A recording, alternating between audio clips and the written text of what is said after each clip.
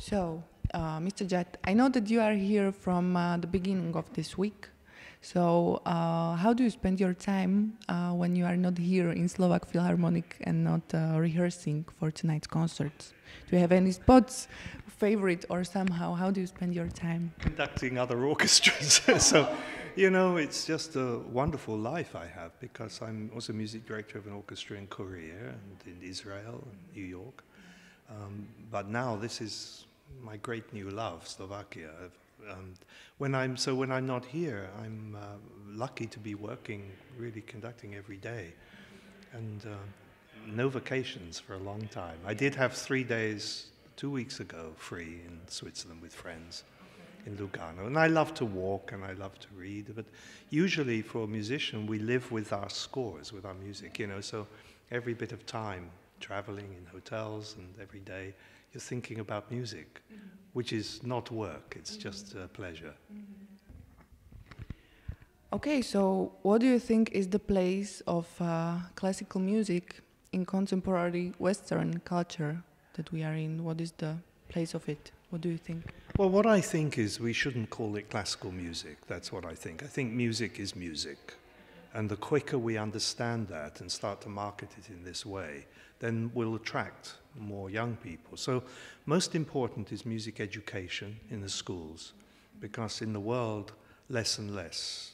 Actually, just today, I heard an announcement, the British government is putting some more money again into the schools for more instrumental lessons, which is a good thing.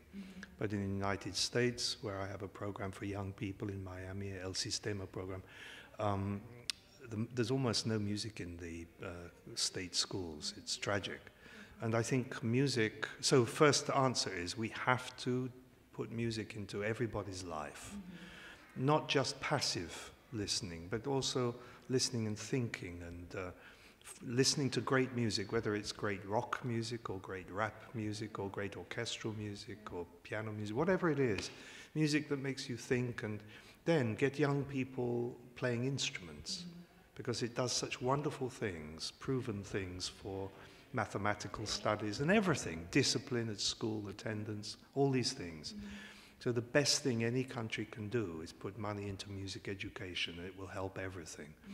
So this is the most important background for the future of classical music, which I really do hate that title. I understand we have to use it perhaps, but it puts a lot of people off, I think. So call it orchestral music or opera or chamber music.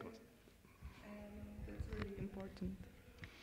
So my next question is, how can classical music contribute to bridging cultural differences in globalized world that we are now in? Well, it's a cliche to say music is an international language, but it's a very good cliche because it is. And music just circumvents all differences that we have, how we look, how we speak, what language we speak. We all understand when music of whatever type is sad or it's happy, it's excited, it's funereal. We all understand it in the whole world, every different musical culture. And generally speaking, I think we can say that if people really are in love with music, music teaches you to listen. If you listen to music, you learn to listen to words, and then you learn to, to enhance your intelligent, critical thinking about things. So I think music has an incredible part to play in the future of a world which is becoming more and more dangerous. So all culture, of course, but music especially has this ability to reach every single person and bring us together. We all understand one another through music. In connection with this question, maybe, we live in a really technical world now. So do you feel any influence of technological innovation in your profession, in some particular things?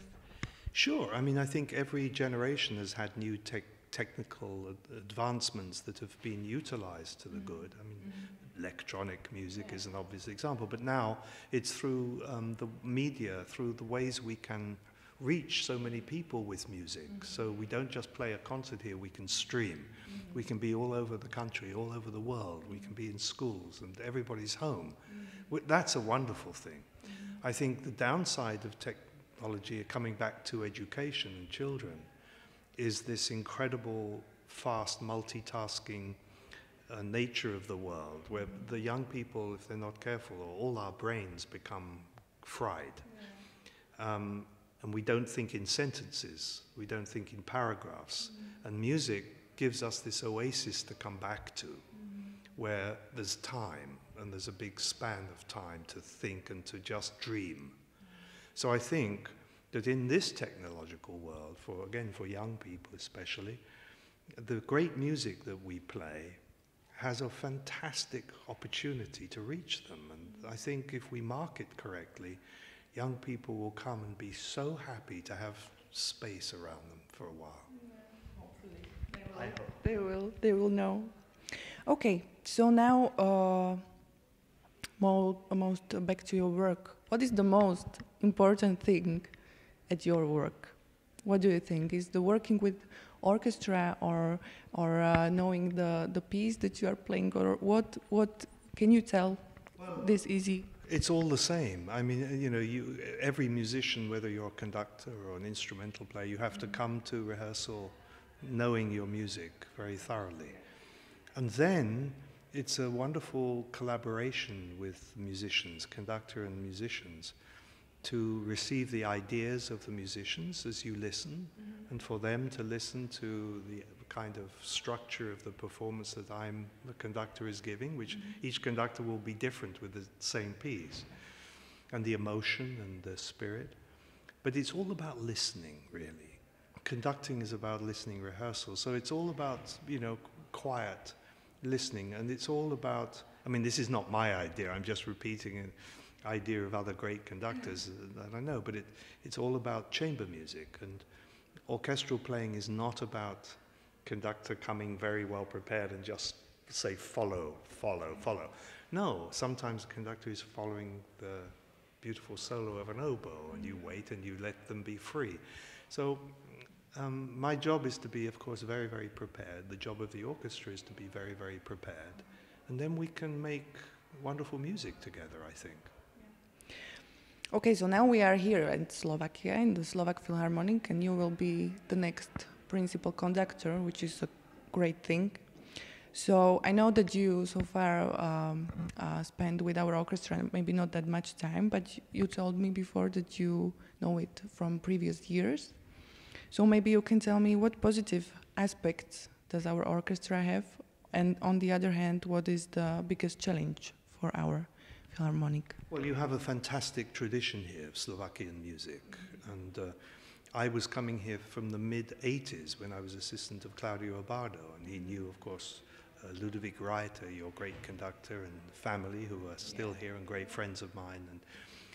And then I started to come over the years occasionally to conduct the old Slovak Philharmonic, and came with youth orchestras here. So I've always had a really special feeling about coming here to Slovakia, a really special feeling. So when they asked me to become director, I was so happy, because it feels a special family here for me. And I think the orchestra is better and better.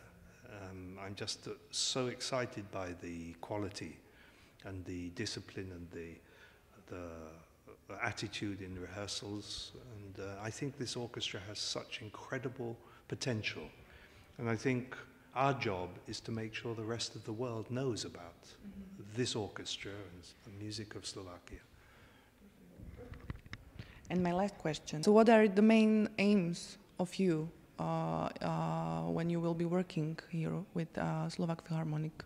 Well, the main aim, of course, is to make music to the highest possible level for all people, to try to never have an empty seat, to try to see more young people in the concert hall, or people that have never been before, whatever age. Just, it's their orchestra, you know, it's not mine, it's not ours, it's the people's orchestra, and we've got to make sure that they understand they're welcome.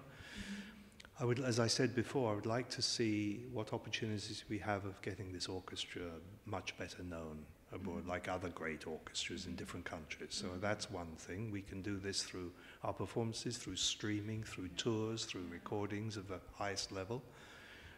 This, I think, is the next thing that we can do. But as I say, most importantly is to make everyone feel welcome into this concert hall. Okay, that's it. Thank you very much. Thank you. Thank you. Thank you.